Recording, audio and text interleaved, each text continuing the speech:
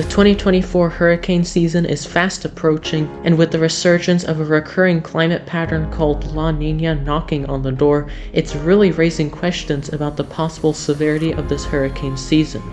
What effect does La Niña and warmer than normal sea surface temperatures have on tropical storms and hurricanes? How did past hurricane seasons with similar setups play out? And will there be more impact than usual over land, including the European continent? Those are all very good and important questions that I'll be answering in this video, so let's get straight into Chapter 1.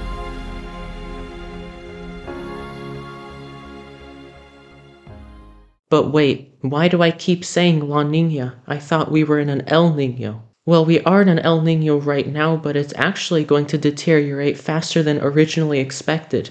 Take a look here at the sea surface temperature forecast for the next few months. You can see the classic El Niño signature there with warmer than normal waters along the equatorial Pacific, but even as early as March and especially April of 2024, those orange and red shades quickly turn blue, becoming more and more pronounced heading into the summer months.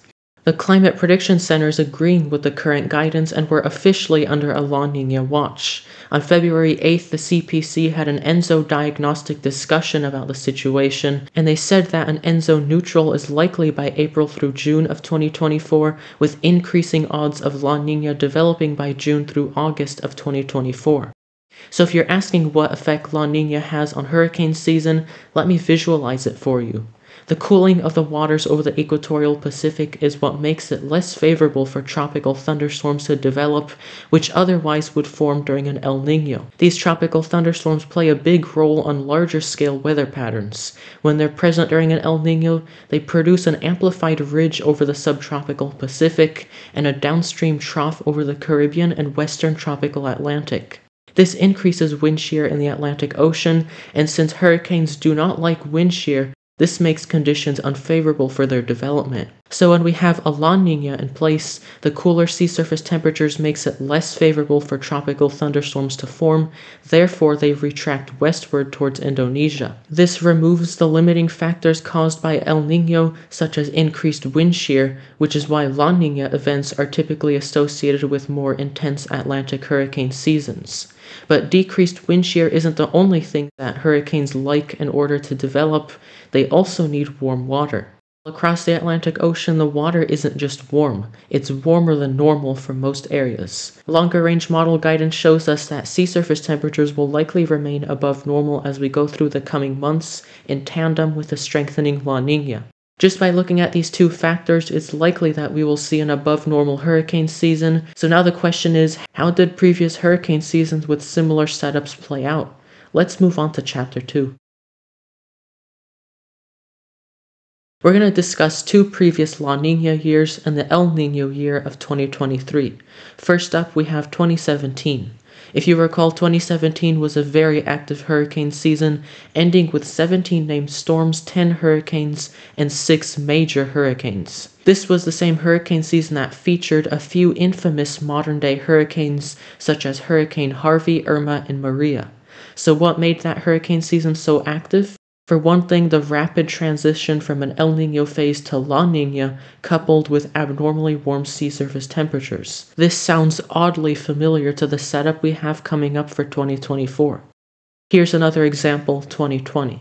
This was the most active Atlantic hurricane season on record in terms of named storms. We finished that season with a total of 30 named storms, 14 hurricanes, and an astounding 7 major hurricanes. So what made 2020 such an active season? An above-average West African monsoon, leading to more tropical waves emerging over the tropical Atlantic, also had a La Niña ongoing just like 2017, and therefore a lack of strong vertical wind shear. Once again, very similar to what we have coming up in 2024. And then the last example I wanted to use is the last hurricane season in 2023. I'm not going to be using 2023 as an example because it had the same setup, but it's actually the fact that it was supposed to be unfavorable that made it so remarkable. Like I mentioned earlier, El Niño events are known for suppressing Atlantic hurricane activity, but 2023 basically broke the rules. Sea surface temperatures were so warm that it basically counteracted the effect of El Niño, making 2023 finish off as the 4th most active hurricane season on record, with 20 named storms, 7 hurricanes, and 3 major hurricanes. To start the final chapter of today's video, let's go back to talking about the analog years that I used earlier. These are a couple of images of all the tropical systems that developed in the 2017 and 2020 hurricane seasons.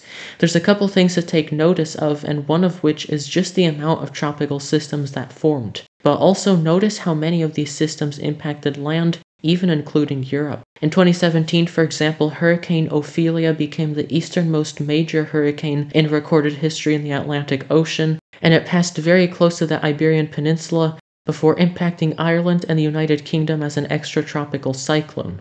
Then in 2020, subtropical storm Alpha formed just off the Portuguese coast, making landfall shortly thereafter. 2017 and 2020 were just a couple of examples of what La Niña and warmer than normal sea surface temperatures can do to hurricane activity. So for the 2024 hurricane season, my preliminary predictions are as follows. I expect an above average hurricane season with more named storms compared to the historical average. Then, having a greater number of storms overall, along with ocean temperatures warmer than normal, that will increase the risk of tropical systems making landfall, not only in the typical areas like the Caribbean or North America, but also in Europe. As we get closer to hurricane season, I'll definitely post additional updates as more information emerges. The purpose of this video is to give everyone an early heads up to what's coming, because quite honestly, in a world where unprecedented weather events continue happening more and more, it's important to be prepared, perhaps more than usual.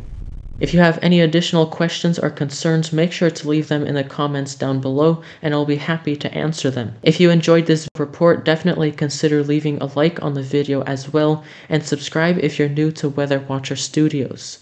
Thanks for watching, and I'll see you on the next one.